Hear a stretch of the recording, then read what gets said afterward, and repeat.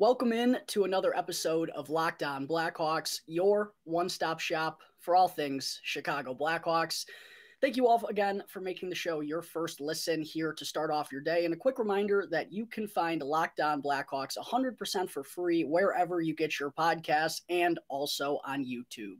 I'm your host, Jack Bushman. Joining me today for the third time, I think, in the past year or so is none other than Ben Pope from the Chicago Sun-Times for a quick chat on everything regarding the Chicago Blackhawks. Ben, just wanted to say thank you so much for taking the time to join me today. I know I appreciate it, and I'm sure all the listeners out there do as well. So thank you so much, my man. How's it going? How's the start of the season been treating you thus far? Yeah, thanks for having me on. It's been good so far. Definitely good to get back at it. Good to be back in the locker room and talking to players one-on-one again. That's certainly a big development this season that I've missed the past couple of years. And it could be a long season, but it's good to have that back. And maybe it won't be. They looked a little bit better than I expected maybe on that first road trip. So we'll see how it all pans out. Yeah, absolutely. We'll touch on that here in just a little bit. But yeah, I did want to mention or talk about it since you just brought it up. One thing I was thinking about this year with you guys being back in the locker room and everything, how many of the guys even in that room are like familiar with you since it's been so long? It has to be like, were you even in the room? I can't remember if that's how long it's been and how long COVID has impacted everything. Were you in the room when you first started, or what was that? I started for the 18-19 or no, after the 18-19 season for the 19-20 season. So it got cut short at the end, but I was in the locker room for that year. But the crazy thing is with all the changes the Blackhawks have made, I think there's only maybe three guys, Kane, Toews, and Connor Murphy, who are still on the team, who were there that season. So it's not like most of the guys in there now are people that I had relationships with. We were able to talk to them in person at least last year, but it was more of a press conference setting. So a little bit different, a lot harder to form a friendship in that kind of format. So there are definitely some guys that had never experienced this from the other standpoint before either, that had never had reporters in the locker room since they've been in the NHL. I was talking to Mackenzie Entwistle about that recently, and he's a pretty sociable guy. He seems to enjoy having reporters in there and being able to talk about it, but it was a new experience for him. He wasn't quite sure how it works. So it kind of goes both ways on this being a new thing now after the past 2 years. Well, definitely glad you guys are able to be back in the room and establish those connections with the players. I know it definitely helps on your content front. I'm glad to hear your year is off to a good start, Ben. Kind of hard to decide where to begin this conversation. It's been a bit since I've had you on the show, but I think a good starting spot would be just the eventful offseason that the Blackhawks had. I know it was a couple of months ago now, and we're full into the swing of the season here, so not going to spend too much time on it, but just kind of a synopsis of what the Blackhawks did. Obviously, they trade away Alex DeBrincat and Kirby Dach.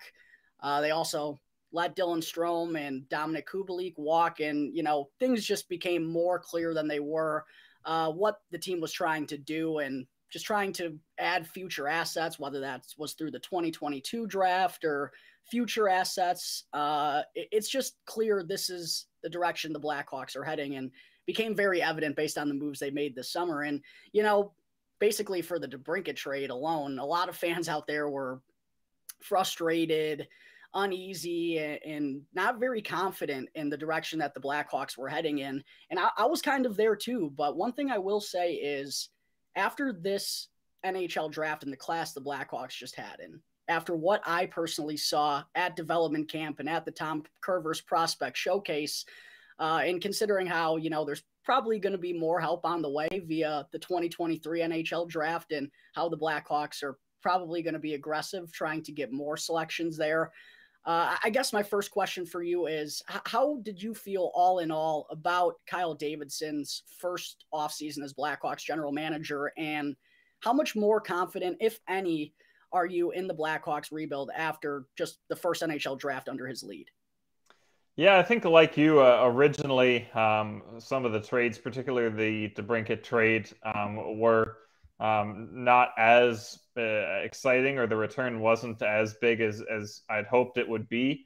But I do think after a little while looking back on it, you can kind of understand the reasons, A, why they made it, and B, why they weren't maybe able to get as much as we expected, just with the way the NHL salary cap is now, with so few teams having space, and with DeBrincat requiring a $9 million qualifying offer next summer and not being willing to sign a long-term extension, at least so far. So I think those were factors with that trade. I think in general, Davidson certainly deserves credit for sticking to a plan and committing 100% to it, and executing it.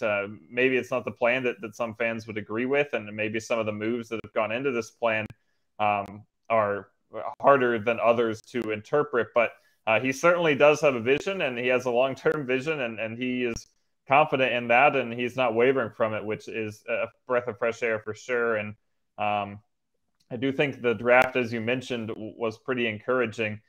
Both Korchinski and Nazar look like potential future stars from the little bit we've seen so far. And I think Mike Donaghy, the new scouting director, has really improved the Hawks' scouting performance, and that should be a trend that continues forward. So hopefully with this approach and with that improved drafting, it'll eventually yield results. And we'll be able to look back on this offseason as a successful one, even if it was definitely hard to take at the time. And you referenced how you also understood why some fans might not be so confident or not agree with the direction the Blackhawks are heading in. I really felt like Kyle Davidson had his hands tied, and this was something that was kind of inevitable based on how the Blackhawks had gone about things in the past couple of years. I've had a lot of people ask me, why did the Blackhawks go this route? Was this absolutely something they had to do? And I personally felt like it was, considering they had a really thin prospect pool. They clearly didn't have a good enough roster to compete at the time. I felt like Kyle Davidson, his hands were tied and he had to go this route. Did you feel the same way, or do you feel the same way? I wouldn't say he had to go the same route, but I think you could make the argument this was the best route to take. I think they could have tried to reload a little bit quicker and build around guys like Doc and DeBrincat, and maybe in a year or two they could have been back to being a bubble team, or maybe slipping into the playoffs. But I don't think they would have ever gotten to a real contender with that route. And clearly that is something that the Hawks want to do long term. They're not trying to be a team that's just hanging around. They're willing to really punt a few seasons completely to hopefully be back to being a cup contender in the future. And that is something of a luxury that they have because of the large fan base and because of the financial resources they have. Not every team can afford to do that. You see a team like Columbus, for example, like they bring in Johnny Gaudreau to try to make the playoffs when maybe the best idea would have been to blow it up, but that's just not a market that can sustain a tanking team. So I think it does make sense for the Hawks more than maybe other teams to go this total scorched earth route. And Davidson is certainly doing it pretty much as best you can expect or hope for the route he's chosen. I mean, you certainly can't make an argument that they could be doing anything less to tank than they are. So, yeah, I think for that reason, it probably was the wisest move. I agree. Ben, I also wanted to ask you about Luke Richardson as well, another first-year guy that's in charge now, obviously, as the Blackhawks' new head coach. I don't know about you, but to me, it feels like Richardson has pushed all the right buttons this far, and he gets the position he's in. And I think he also does a really good job of making sure the guys in the locker room are bringing the energy and are really, enjoying themselves at the same time, regardless of, what the organization's plans might be. He's talked about it many times how, Kyle Davidson, I want to make his life hell almost is kind of what he said. He just wants to make it tough on him. What have you thought of Luke Richardson this far? I know we're only 3 games in, but I've just been really impressed what I saw in training camp and also how the players have reacted under his leadership as well. What have you thought about Luke Richardson this far?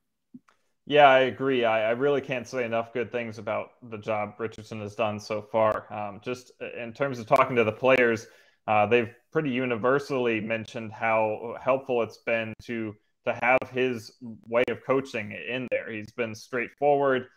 He's been fair. He's had smart ideas. He's had good communication with players.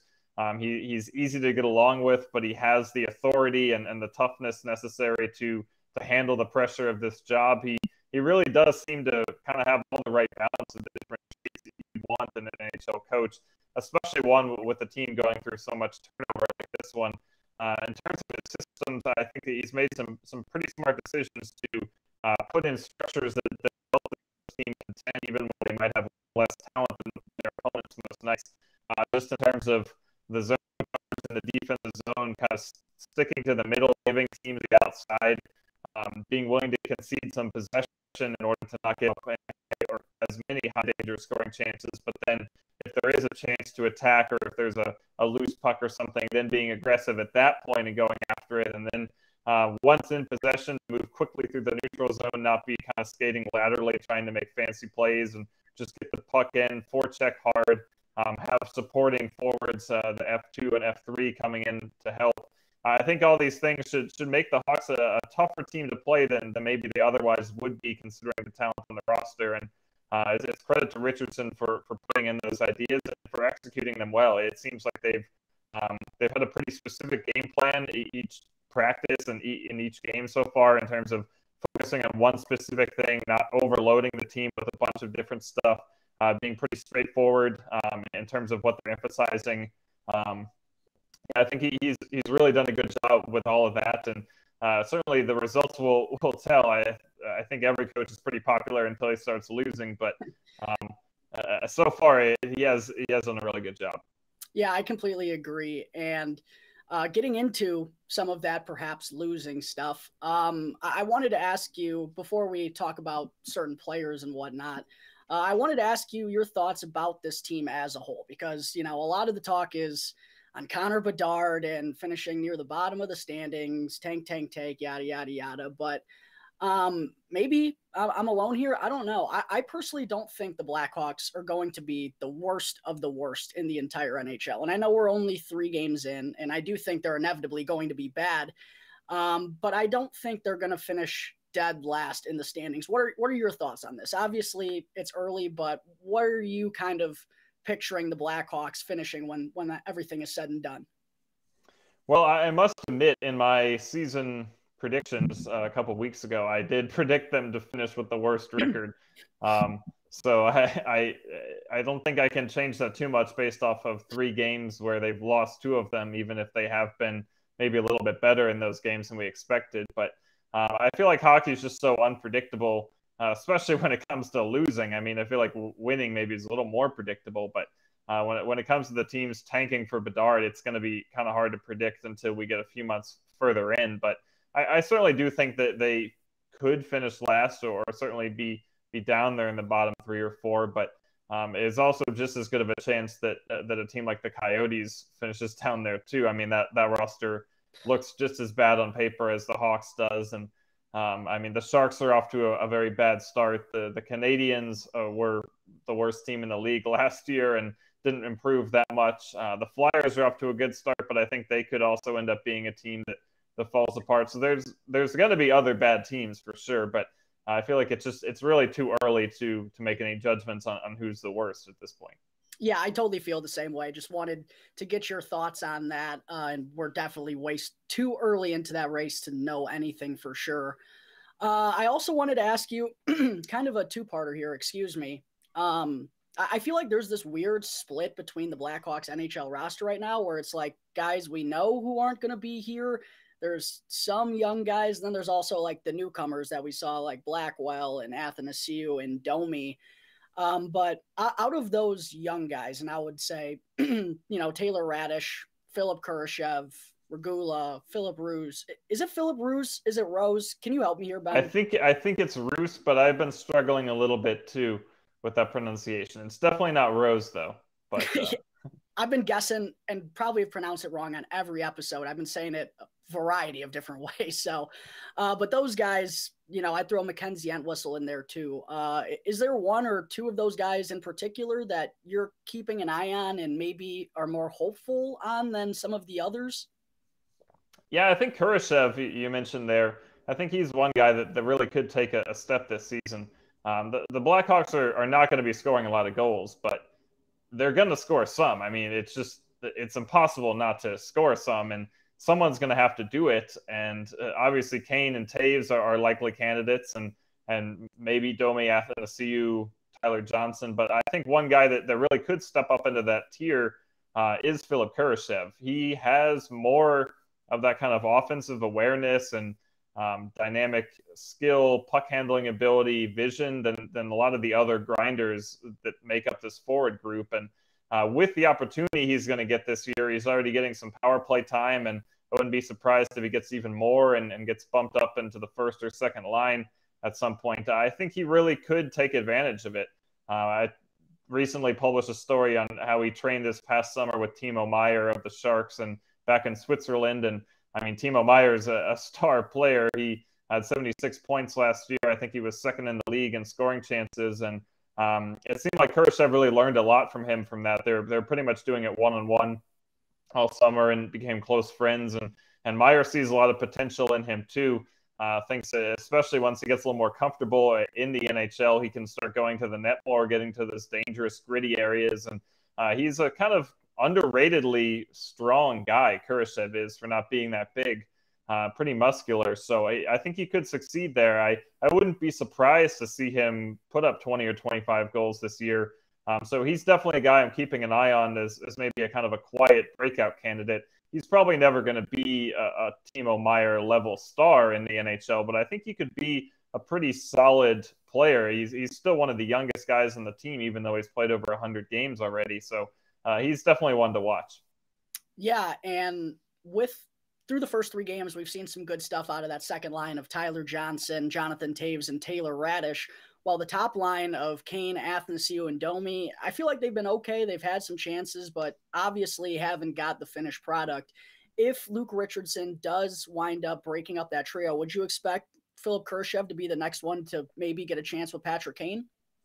I think Kurashev could definitely be a kind of guy that gets that opportunity. I think it sounds like so far they're pretty committed to the Domi Athanasiou experiment. I really haven't been a big fan of it so far. I just haven't seen them showing the kind of chemistry and clicking the way that you'd want the first line to. But from everything I've heard and from each of those 3 guys and also from the coaching staff, they do want to really give it time and believe that they will eventually click. So I wouldn't expect anything imminent in terms of first line personnel changes. But Kurashev would definitely be in the conversation to get moved up into that spot.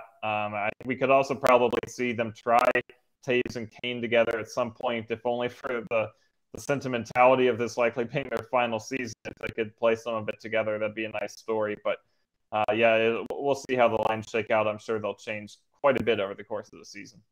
And then out of that newcomers group, Athanasiou, Domi, Blackwell, do you feel like the Blackhawks could be considering any of those guys long-term, or do you feel like they're going to be flipped at the deadline? I feel like that's what a lot of Blackhawks fans feel like is going to happen, but I was just curious if you think the Blackhawks would be interested maybe, or do you think they're just seeing those guys as potentially a way to get more assets in the future? I think it's by far the most likely outcome for Athanasiou and Domi that they are traded at the deadline. It's not impossible that they could stay and sign an extension, but it makes so much sense in every regard to trade them, especially if they can manage to be at least decently productive and be worth a 3rd round pick or something at the deadline. I don't see why they wouldn't do that. A guy like Blackwell, they signed him for 2 years instead of 1, and he's probably not going to ever be a very productive player, a defensive penalty kill guy, kind of a bottom 6 guy. So I could see him maybe sticking around for a couple of years just because I'm not sure he's going to have a ton of trade value, but he is kind of a glue guy that helps just fill out a roster while they go through this rebuild and provide some stability. So he's one guy I think you could see stick around, but I think the two first line guys maybe 80-90% odds that they get dealt before the end of the season. Yeah, I agree with that. Ben, I don't even really want to bring it up because I'm sick of talking about it myself, but as I told you before we started recording, I wouldn't be doing my job well if I didn't ask you about Patrick Kane and Jonathan Toews and your opinion on their futures. And actually, funny enough, you just posted an article about speaking with Jamie Faulkner about some of this stuff.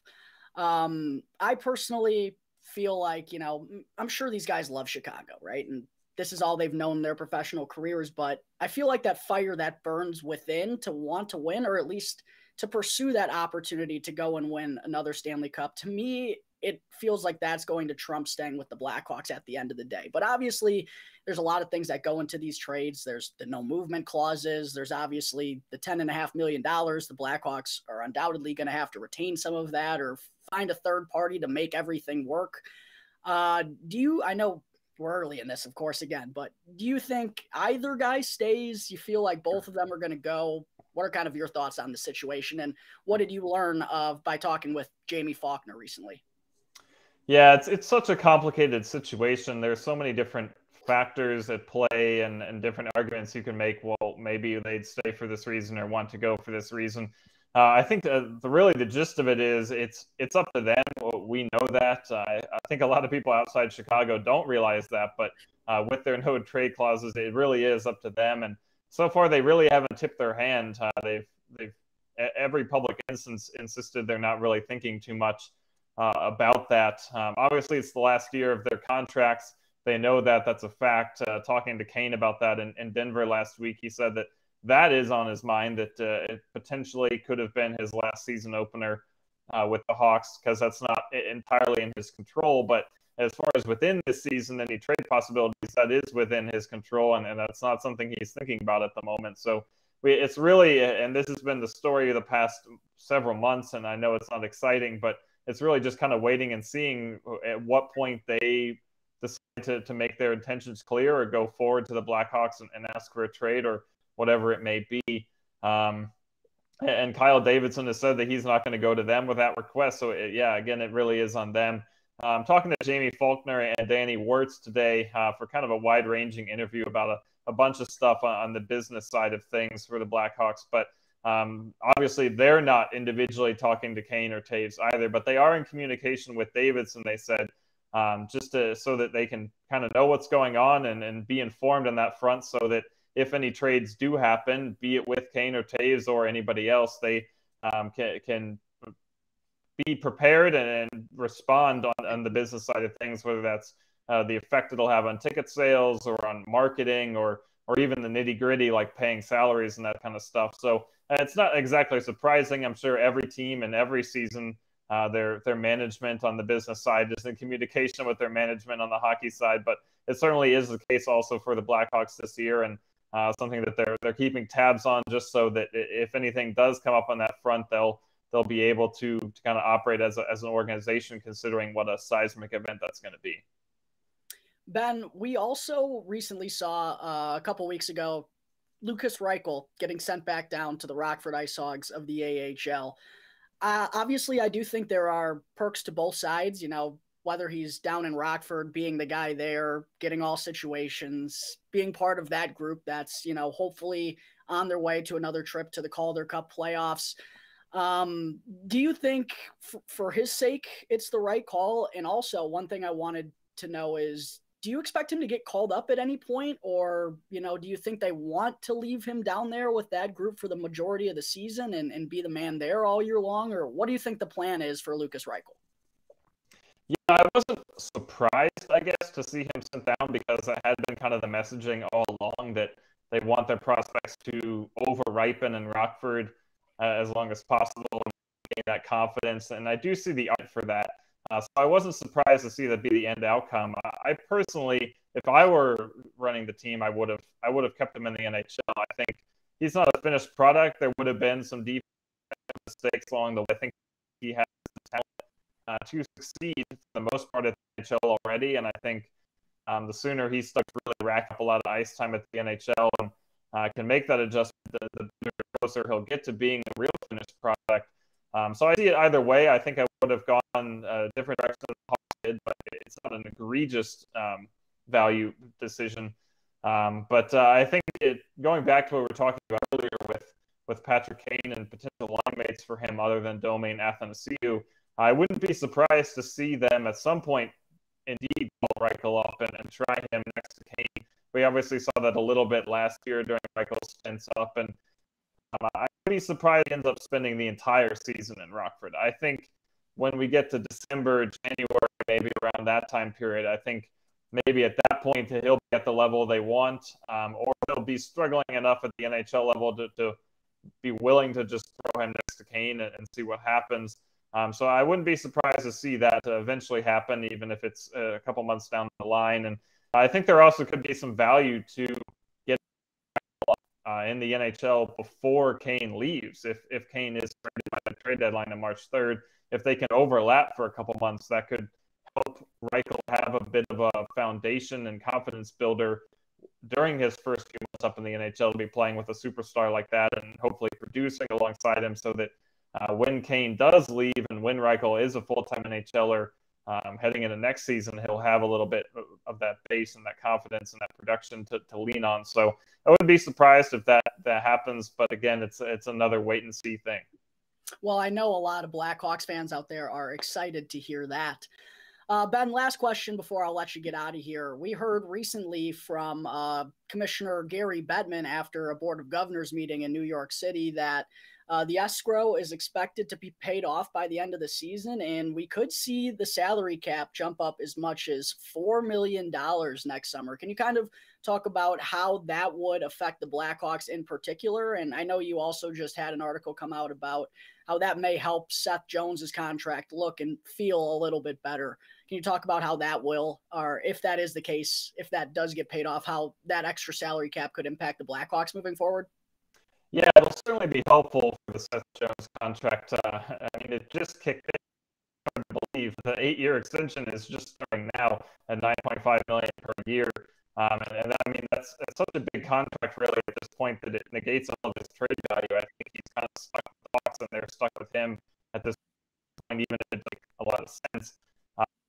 If the cap does start increasing again, it would kind of help mitigate that and make it not such a huge issue. I think the initial report a couple months ago had been that they were expecting the cap to maybe rise by about 9 or 10 million over the next 3 years, which would mean that by 2025, the Hawks would have as much cap space with Jones as they would have without him now. But if the escrow is paid off by the end of this season and it goes to $4 million this summer, we could be even higher than that 3 years down the line. The cap could be, and so that would obviously help even more. It's obviously going to help every team. I think there's 16 teams right now technically over the salary cap using LTIR to and the Blackhawks are, other than the Seth Jones contract, in really good shape financially in terms of their cap commitment. They have I believe the fewest committed salary, the lowest committed salary for next season in the league, and also the year beyond that. It's only Jones, Murphy, and Jake McCabe who are still under contract. They have 0 forwards and 0 goaltenders with more than a year and a half left in their deals. So they're going to have a lot of room to take on contracts or to pretty much just make this team whatever they want it to be pretty soon. But obviously the Jones contract is one they're going to be stuck with for a long time, and this should hopefully help them build around that and have it not be such a hindrance to the rebuild. Well, Ben, I just want to say again, thank you so much for taking this time to come on the podcast. Lots of fun, as always. Keep up the great work, and I'm looking forward to our next chat. Thank you so much, Ben. Yeah, thanks for having me. Once again, everyone, Ben Pope from the Chicago Sun-Times. Make sure to follow all his work if you're not already for some great insight on the Chicago Blackhawks.